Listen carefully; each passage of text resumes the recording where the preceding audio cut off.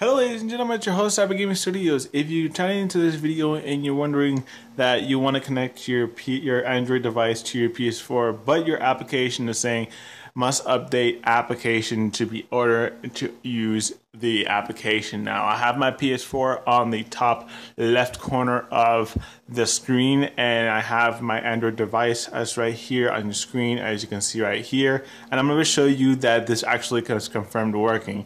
So pay attention to the top left corner of your screen. Hold on, and we're going to be going into we're going to be going into system settings, as you can see here.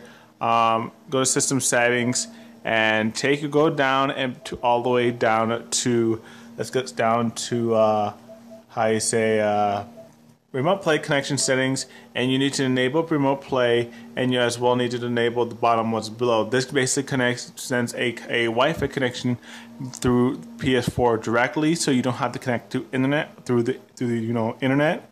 And you need to go to add device.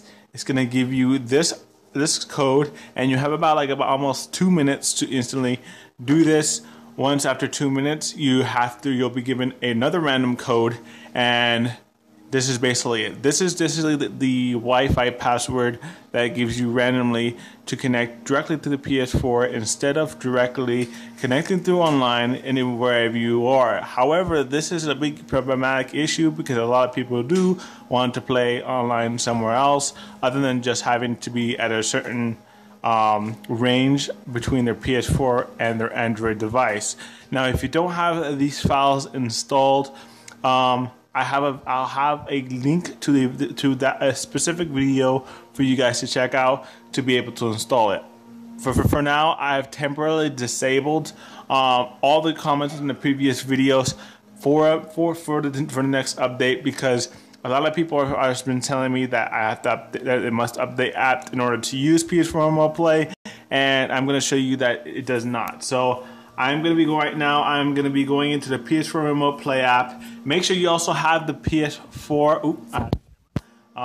Make sure you have the PS4 application installed and sign in with the account that you want to be able to use as your primary account. So say for example, we're gonna go into here, and we're gonna go into I have to change connect to. Okay, no. So right now we're not signed in, but we're not worried about that. But you have to sign in in order to do this. And when you click next and it starts searching for the PS4, click instantly the register manually. We're going to be connecting to the PS4 directly, and this will do is you'll send a signal to your PS4 that tells it, okay, I'm not sending it to Wi-Fi, I'm sending it directly to a PS4, and not requiring to sign into PSN to be able to go to PSN and then connect to the PS4 directly. So add the numbers, which is at random each time you do it. So regardless of this is definitely different. So each time you don't do it in a certain amount of time, basically what will happen is that it will reset and you will have to do it again. It's going to register, and you notice that it says please wait, and you're able to control it. However, you'll see a black screen on this recorder because the recorder does not record the screen, unfortunately, for this video recorder, but you are able to instantly control. As you can see, I'm controlling it with, my controller's right here. As you can see, here's my controllers right here, and I'm controlling my PS4 with the PS4 Remote Play. As you see my controller, and I know you guys can't probably see anything on my screen, digitally on my screen, but it's there, and you can connect instantly without having to be able to see must update application. Now, if you want to install the files as well, install this as system app, I'll have a link to the description to one of the videos, 2 videos that will allow you to do it with, it's actually 3 videos that will do with root, without root, and as well install it how to do it without root as a system app, and you can do it from there. So that's pretty much what it is. Just remember that the number does randomize, and this could only happen on the latest version 2.0.0 until Sony updates their application to a next update, and then I'll have another video on how to install that. But this is how basically how it's gonna get.